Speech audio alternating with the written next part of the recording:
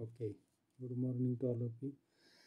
Today we are starting our topic as the cultivation of the crude drugs are there. So there are some points as factors affecting cultivation, collection and processing, collection, harvesting, then drying, then garbling, packing and storage of the crude drugs are there. So here as this is the good slide, as it shows there is having the different factors affecting these are there. So altitude, then topography and the humidity means the cold vapor percentage, then rainfall, soil and the fertility of the soil, then use of fertilizers, pest and pest control, then there is a plant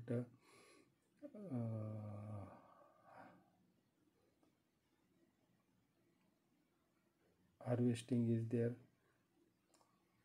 then there is the polyploidy at the time of pollination, then development of the green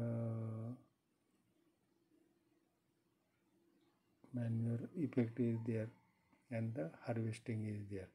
So all these steps they are generally seen for the as a factors affecting. Then nextly, as we are knowing, there are the special attention for the cultivars are there. So how is the altitude or the temperature and the rainfall is there, or the soil and the fertility is there, right? So fertilizers, pest control, all these are there. Here mainly all these character, for example altitude is there. So altitude is related with that of the different cultivation methods for the crops are there. Then they increases the as the altitude, the temperature and the atmospheric pressure decreases, and while the wind velocity, relative humidity and light intensity increases. Then the climatic conditions are there, change the height and the, it produces the change in the vegetation pattern is there, right? Then for example tea or the cinchona is there, or the eucalyptus is there. So they are cultivated at the lower the altitude 1000 to 2000 meters from the sea level. Then common some cardamom or the it grows at the height of 1000 meter. Cardamom means vilaychi, right? Then clove requires the 500, camphor that is the kapur. So these are the greenhouse effects, and the cinchona is there, bark is there. Then for temperature effect and the humidity, they are the another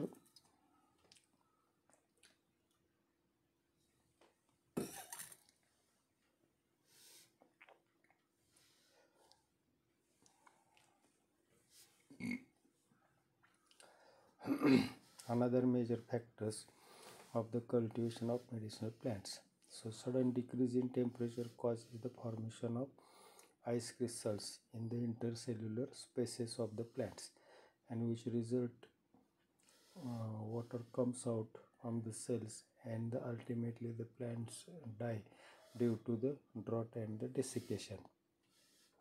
The rate of photosynthesis affected by the change in the temperature. The rate of respiration increases with the increase in the temperature. Humidity, it is present in the form of water vapors, and it is called as atmospheric humidity. For example, for cinchona it requires 60 to 75 degree Fahrenheit. 1 Fahrenheit is equal to, I think it is 2.5 degree Celsius, right? Coffee, it is 55 to 70 degree Fahrenheit. Tea 70 to 90 degree Fahrenheit. So this is one of the important factor affecting. Then rainfall and irrigation. So except the xerophytes, most of the other plants need the water. Therefore, proper irrigation and the sufficient rainfall is important. The rainfalls are most important factors influencing the cultivation of medicinal plants. Therefore, the main source of water for the soil is the rainwater. As we are knowing, the rainfall and snowfall have a large effect on the climate condition. The water from the rainfall, it flows into the river and the lakes, and which percolate into the soil to form the groundwater, and the remaining gets evaporated. And one of the important factor is the soil and the soil fertility. So we are knowing the soil is most important as a natural source to support the growth of the plant, while soil provides the mechanical strength, encourage as well the essential plant food elements for the plants. The capacity of soil to supply plant nutrient quantities and proportion required, and it provides the medium for the plant growth, that is soil fertility. Here we are knowing there is having the action of the soil and the climatic factors, it affect on the plants and the microorganisms. The appropriate soil with nutrient, organic matter and other elements ensure the medicinal plants growth and the quality. Then soil types and the drainage system, moisture retention, fertility, pH of soil 6.5 to 7.5 is acidic soil, can be limed or alkaline soils are reclaimed by the gypsum, and the acidic soils are not suitable for the leguminous plants due to the poor development of the nodule bacteria. So soil carries the importance. Then mineral matter, soil air, soil water, organic matter, that is humus, and the soil organism. So as per our study, the different types of soils we are knowing: clay soil, loamy, salt soil, sandy, loamy and the calcareous. Clay particles are size 0.002 to 0.02 millimeter. Loamy particles are mixture of clay and the sand, 30 to 50% with clay. Then silt soil, the organic substances are others are there. Silt 0.02 to 0.2 millimeter with 20 to 30% clay. Sandy, loamy, amount of sand particles are more, and the calcareous soil rich and the nutrient elements. So you remember these types of the soils properly. The clay soils particles are very small. They generally fit together very closely and therefore leave very less pore space, soil pore. Then spaces get filled up with water very easily, and hence the clay soil becomes a quickly waterlogged. Therefore, this soil known as a physiologically dry soil, because plants growing in this soil are not able to absorb the water. Loamy soil is mixture of clay and sand, and is known as loam, and loam is very useful to the growth, and it is fertile with the because it contains available nutrient elements in the sufficient amount. Then silt, it is to be fertile, so therefore use of the soil, sandy soil, calcareous soil, it is important. Calcareous shows the rich with nutrient element more than 20% loam. In sandy soils, the particles are larger and therefore they cannot hold the large space, which do not have the capillary action, and so water is not retained by them, and therefore as the sandy soil is poor in the nutrient elements.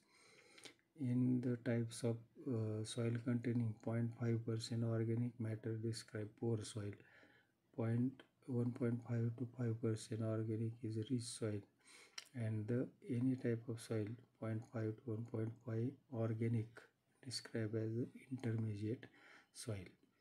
The soil fertility generally based on nutrients are there and its proportion. So therefore in cropping is done without fortification of the soil with plant nutrients. The soil fertility gets the loss of fertility, and it can be maintained by the addition of animal manures, nitrogen fixing bacteria, or by application of chemical or the chemical fertilizers. In fertilizers, the any material of natural or synthetic origin other than limiting material applied to the soil. Here you are observing the good photographs. So here fertilizer subnutrient effect on the development and growth of plant.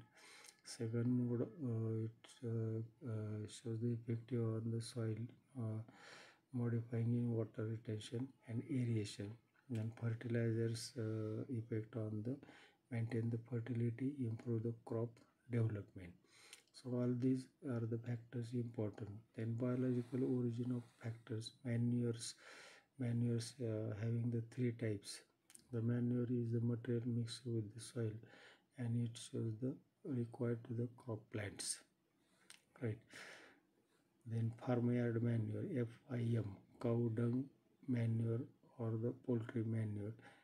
And then composite manure, organic nitrogen supplement, bone meal, fish meal, etc. Green manure, neem seed cake, vermicompost or the oil cake. Then biofertilizers, these are the bacteria, algae and fungi. Nowadays they are used. We are knowing the rhizobium, azotobacter. Major nutrients are NPK, nitrogen, phosphorus and the potassium. Secondary nutrients are calcium, magnesium and sulfur. Micronutrients are boron, chlorine, copper, etc. Manganese and molybdenum. Zinc is there. Then elements necessary for the plant growth and development, others are there. So here other elements are carbon, hydrogen, oxygen, nitrogen, phosphorus, calcium, chlorine, copper, etc. So oxygen, it is from the air and water, from the air and soil. Then chlorine from the soil and fertilizers are there. In major nutrients, NPK we are knowing. So nitrogen is responsible for the vigorous plant, vigorous growth.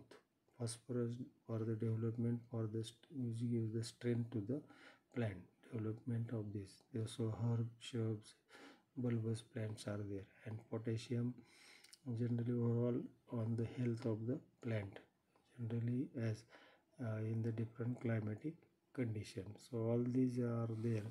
Then in the pest and these precautions control are there. So fungal diseases, then bacterial diseases are there, and the pests are there.